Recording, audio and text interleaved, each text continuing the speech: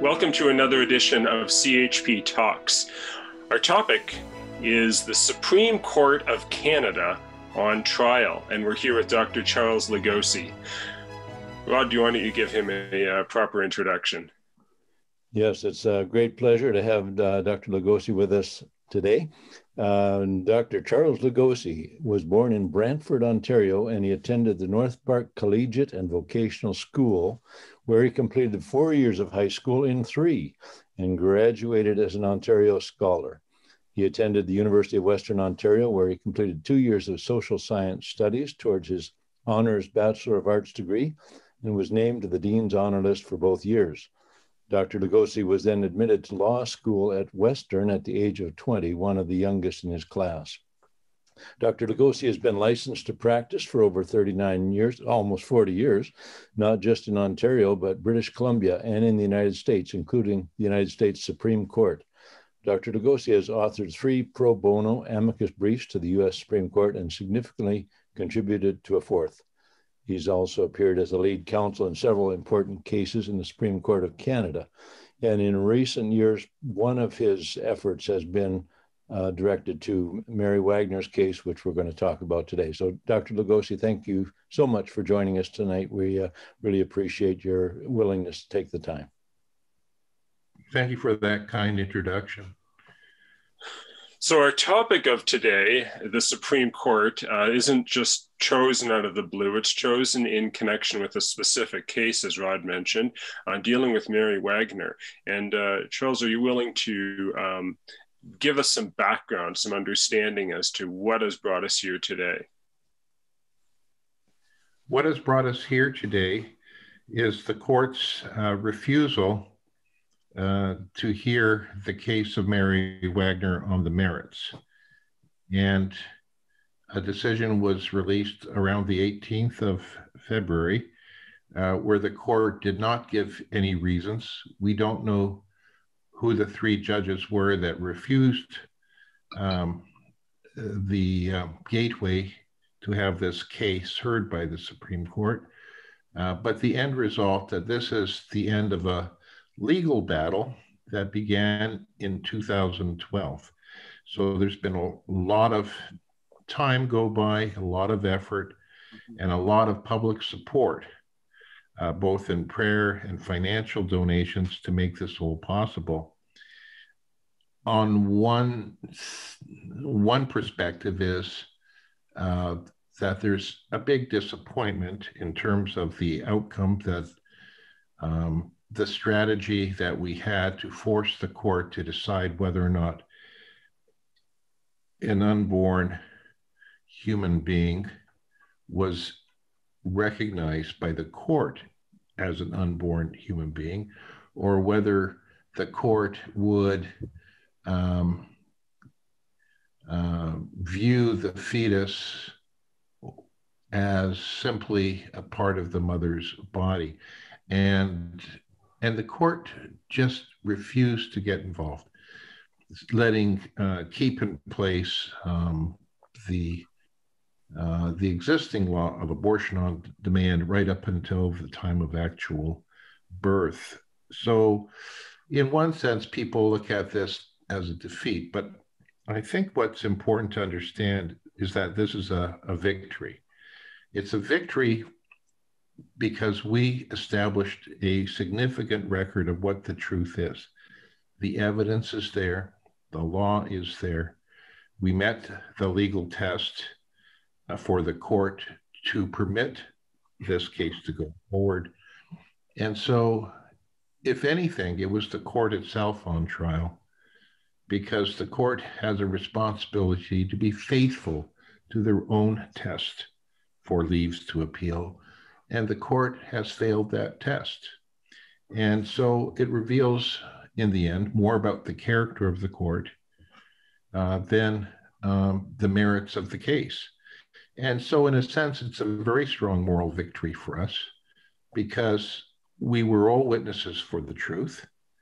We conducted ourselves with great civility, humility, ability, and put forward the compelling legal arguments that the court had it heard the full case, the court, in keeping with the principles of integrity and morality, would have had no choice but to recognize the unborn human being as a fact, would have declared Section 223 of the Criminal Code to be unconstitutional. And from that point onward, any abortion in Canada would have been considered under the Criminal Code as a homicide, in effect, putting to an end legal abortion and making abortion illegal. And so the court could see this would be the end result. And for reasons known only to them, they didn't want to deal with this issue. Oh, so Charles, maybe just for most of our listeners would be familiar with Mary Wagner's story that she would go into abortion clinics. She's done more than once, and presented roses to the women waiting in the waiting room and prayed for them and offered them an alternative to the having their child killed in the womb. And the basis of the case, if I understand it correctly, is that under Section 37 at the time, the law would permit someone, said it would not be an offense if you used even force. Of course, she only used words. She didn't use physical force, but even up to the use of force to protect anyone who was in imminent danger of an assault. Is that sort of the gist of it? Yes. Because of Mary's history, she was under a probation order not to go to abortion clinics. And by being at an abortion clinic, going into a waiting room, talking with pregnant mothers who are waiting there for their turn to have an abortion, Mary was charged with interfering with the business of an abortion clinic, thereby committing the offense of mischief. Now, she was ultimately convicted of breach of probation and the offense of mischief. But Mary had a very sound legal defense. At that time, in 2012, Section 37 of the Criminal Code had what's known as a defense of a third party. In other words, Rod, if I'm walking down the street and I see Peter, who's in on this conversation, being assaulted by somebody, I could intervene. Even if Peter were a stranger to me, I could in effect place him under my protection, even him as a stranger, to prevent an imminent fatal assault upon Peter.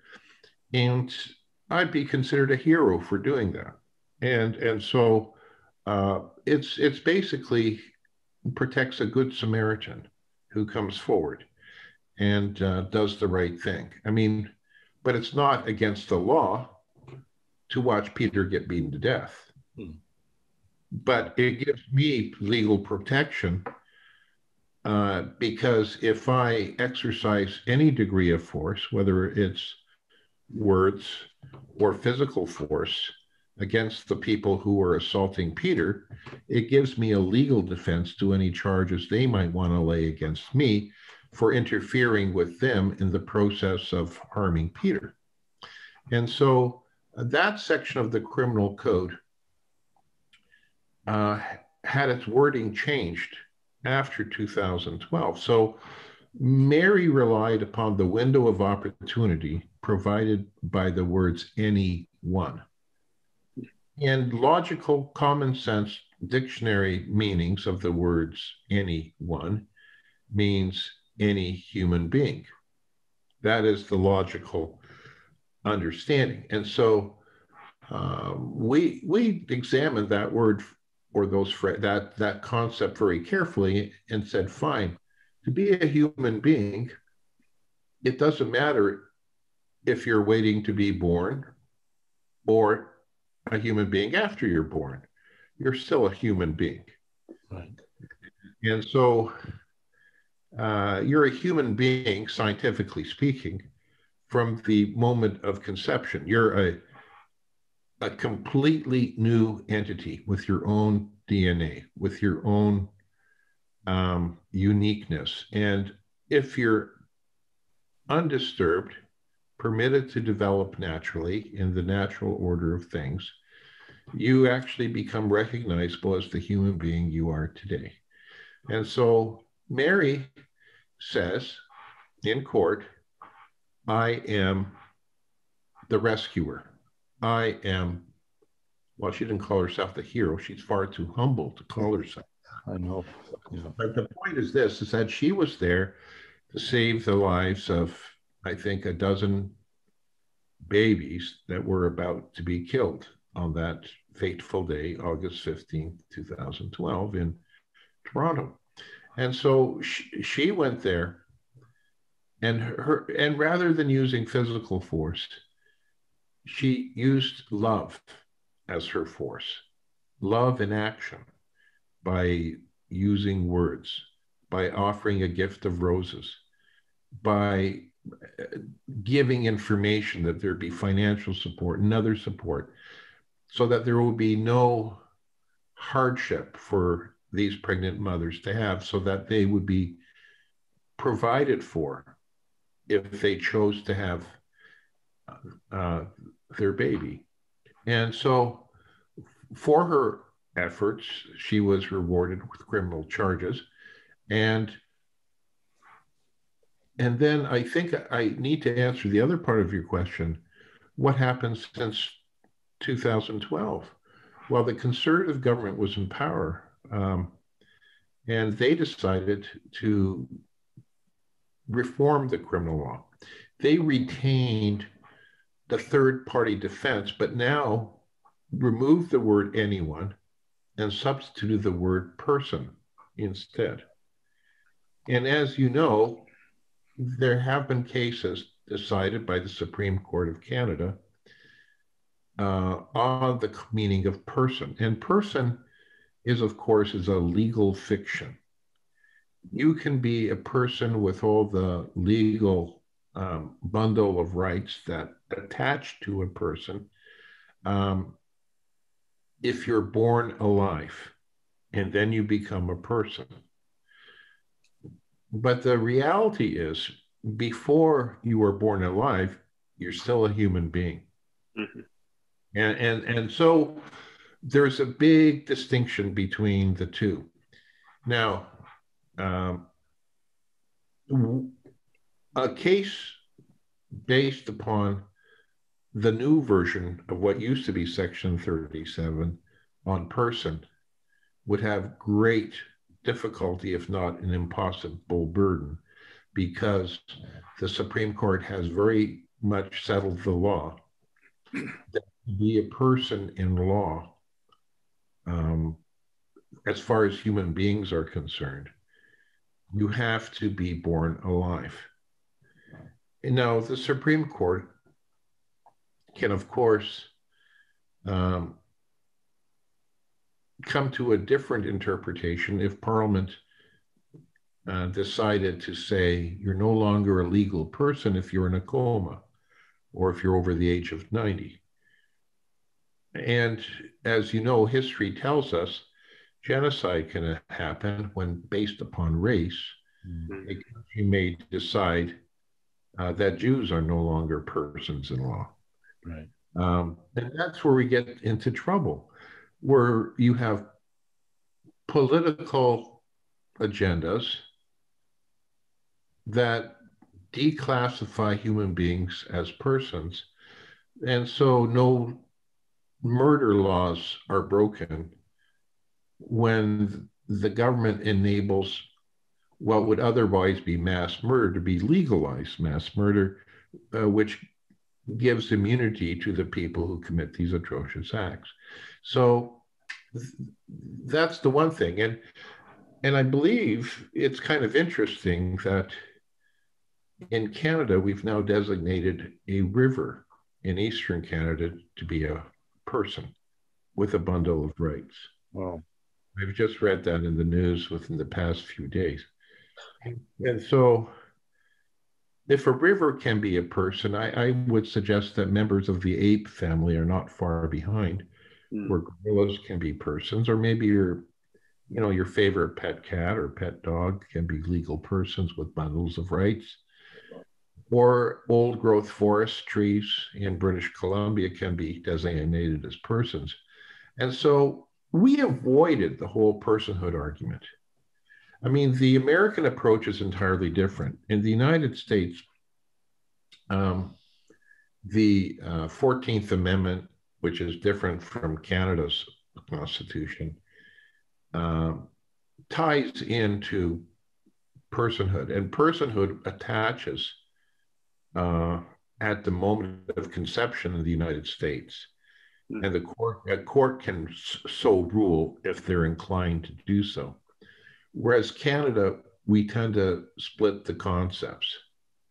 So I think it's important to appreciate the distinction, but that's why Mary's case was so unique. It was a very limited window of opportunity to establish the self-defense of others, provided that the court agreed with us that the unborn were human beings. Now, here's the problem we ran into, and Section 223 of the Criminal Code, which is in the homicide section, says you are not a human being until you are born alive. And so we couldn't just argue Section 37 as it then was, because the Criminal Code would most likely have to be read as a complete code, as a complete scheme. And that being the case, we had to challenge the constitutionality of Section 223, which says you're not a human being unless you fulfill these two conditions. Now, if you step back and think about it for a second, where does Parliament get the authority to decide who is and who is not a human being? How can they have that sort of power? Where is it in the Constitution that grants the power to the Supreme Court of deciding who is and who is not a human being? So if the court can say that you're not a human being until you're born alive, then the court can also say you're not a human being until the age of 2. Or you're not a human being until you're 10 years old.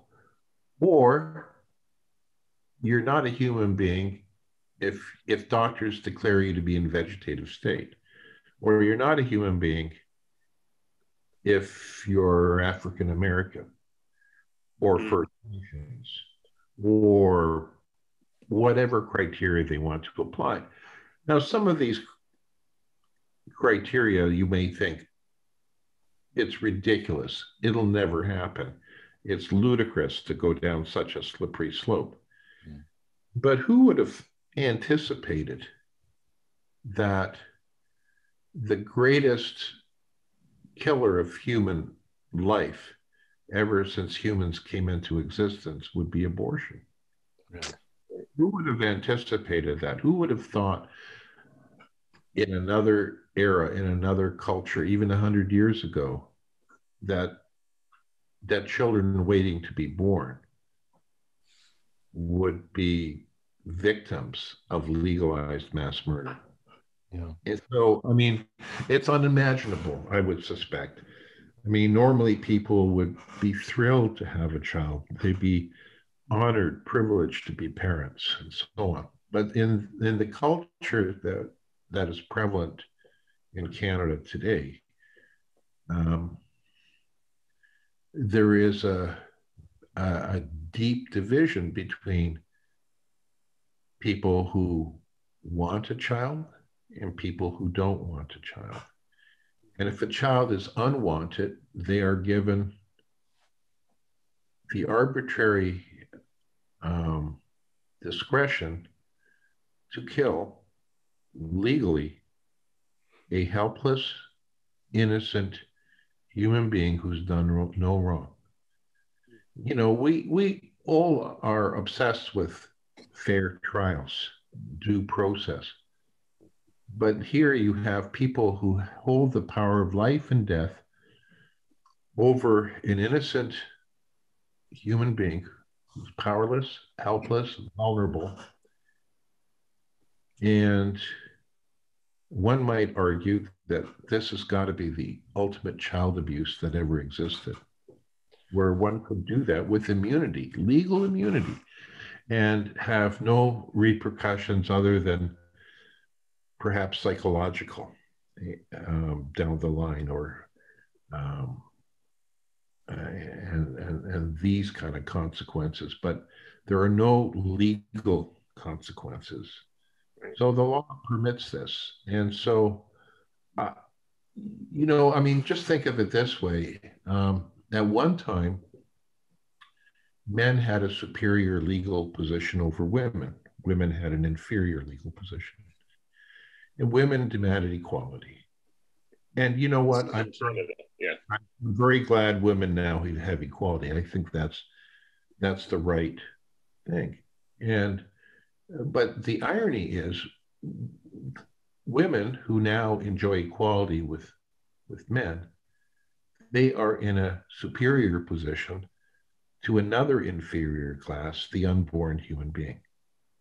Right. And they are exercising the same kind of dominance, and worse, because when men were in a legally superior position to women, if they killed a woman, they'd still be accountable. Right. Legally, it'd still be murder. But if now a woman decides to kill an innocent, vulnerable human being who's not yet born, there's no accountability. I mean, that's the ultimate irony here. Yeah, really sad. And so Mary, in love and out of a sense of responsibility, has decided to take action. And we worked together to try to reform the law. And that's why Mary's case was a test case. It was different from all the other times she went to court. This is the only time this kind of an argument was raised. And it won't be possible again in the future. But we established through the law that there was only one possible answer, and that was the unborn are human beings. The unborn as human beings would fit within the definition of individual in section 15 of the Charter. The unborn human being as an individual would fit within the definition of everyone in section 7 of the Charter. So these section 7 and 15 rights would be paramount to any other rights for anyone else. And that's, I believe, what the court didn't want to touch at all. They didn't want to go there because they knew if they went there, intellectual integrity would demand that Mary would win her case. Well, that's a phenomenal point to make. The logic of the argument is such that, as you said, the court was on trial in terms of its own honesty, its own integrity. And as you pointed out, it really failed that test. Do you think this is another case, another instance of judicial activism? Well, activism can be interpreted to mean doing nothing to keep a status quo. Yes. So I think it's a reasonable interpretation that it's one form of judicial activism to do nothing.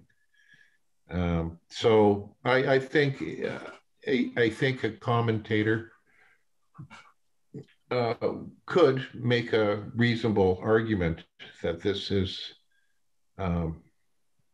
wrong, and that the court had other options available to be transparent. Because transparency requires, I believe, the presentation of arguments on both sides, a fair hearing,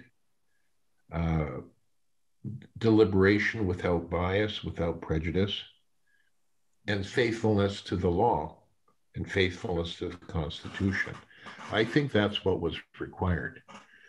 And I think as a law professor for a number of years, you know, it's going to be difficult if I ever return to the classroom and to explain the reasoning of the court, because the one question a student may ask would be, well, professor, the law to get leave requires that the legal issues be fundamentally important questions that affect the entire nation. How is it that the question of abortion fails that test? How is it? I mean, the court grants leave in matters far less important, far less fundamental, and so to have confidence in the court, to have consistency in the court, to have faith in the court, I think the court needs to be consistent in its application of the leave test. Otherwise, I think that the people who watch the court will speculate and portray the court in a negative way that is unfortunate. That is unfortunate, because I think we all want to honor the court. We all want to respect the court. We all want to acknowledge that these are the greatest legal minds that we have in this country, and that we have faith in their integrity, and that we have faith in justice. But when a case like Mary's comes along, many people in the pro-life community have indicated to me that they have lost faith, that they don't believe in the justice system, and that they're so disappointed and just cannot trust the people on the court anymore, which is a situation of the court's own making, I'm afraid. You know, the court has to be responsible for that. You know, I mean, the court could have heard the case and maybe dismissed the case in the end for reasons that are fair and proper. They might say, for example, Section 37 is no longer the law, and so maybe the case is moot. They could maybe make an argument like that. Or they could say, well, yes, they're human beings, but it's not up to us to decide what the future of abortion is going to be. It's up to Parliament. All we can do is strike down Section 223, give Parliament a year to come up with something. They could have done something like that. I mean, the court had options available to it. I mean, an activist court the other way might have said Section 223, which gives Parliament the power to define who is a human being, is clearly not within Parliament's power. You are a human being because you exist as a human being. It's a natural state that cannot be pronounced to be otherwise, because it's be useful to say unborn human beings are not human beings, because the truth must prevail. And the role of the courts is always to search for the truth and to proclaim the truth. And so the court may have said that and said, okay, The question is, under Section 37, does Mary fall within Section 37? Okay, anyone includes a human being. But then they could have said, but can Mary place an unborn child under her protection? They might be able to say, well, maybe legally she could not place them under her protection, or maybe the force of words is not sufficient. Maybe she has to do physical force to qualify under Section 37. So there were numerous ways along the path that the court could have gone, but the court was simply not willing to do so. But they chose what Ron Gray, former leader, has called the coward's way out. They just avoided the question. They were not willing to go on record publicly with that. And it appears that the Parliament has joined them in their efforts to evade that question by preemptively changing the wording of Section 37, going back to under Mr. Harper's leadership. And so it's quite sad that a question like this of such monumental impact doesn't actually see the light of day and public discussion, public commentary, but is simply swept under the carpet. Well, I mean, I think there is another perspective. I think journalistic license is given to Ron Gray to say what he believes is true and correct. I think another perspective might be to say that the court was brave, knowing it would take a lot of heat for this decision. The court was brave, knowing that it might be called cowardly by people like Ron Gray. The court was brave because it stood for Morgenthaler decision and legal abortion on demand up until including birth.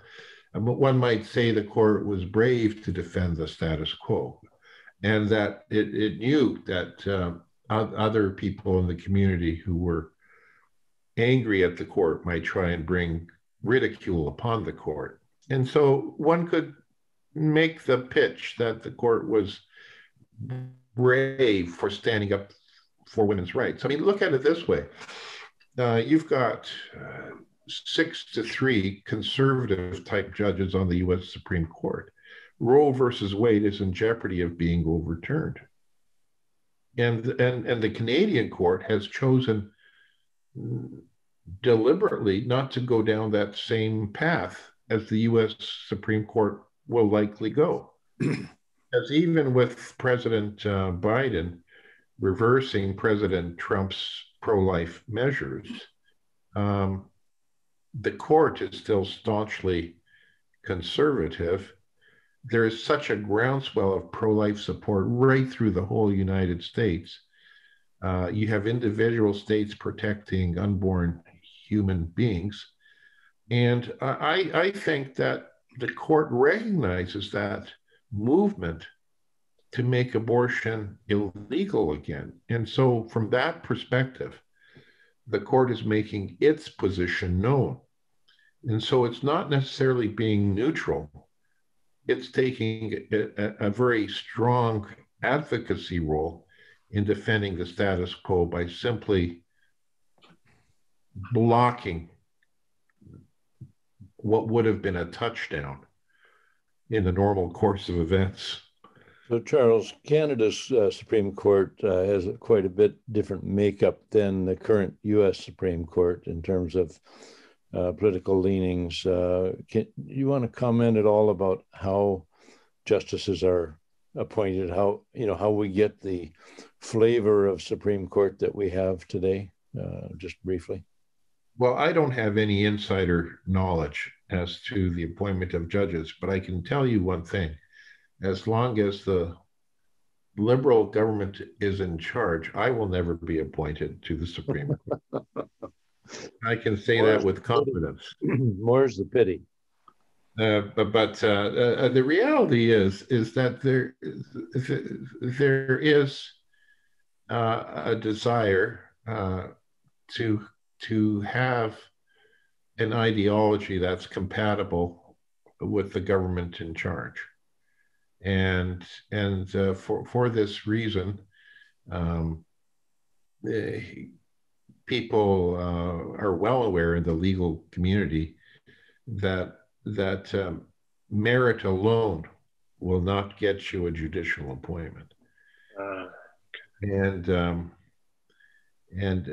merit and integrity should be probably the sole considerations. But in this country, language ability is important, to be bilingual. Predictability is important in terms of their ideology, coupled, of course, with higher than average ability, higher than average intellectual capacity. But I think that, unfortunately, there is a political filter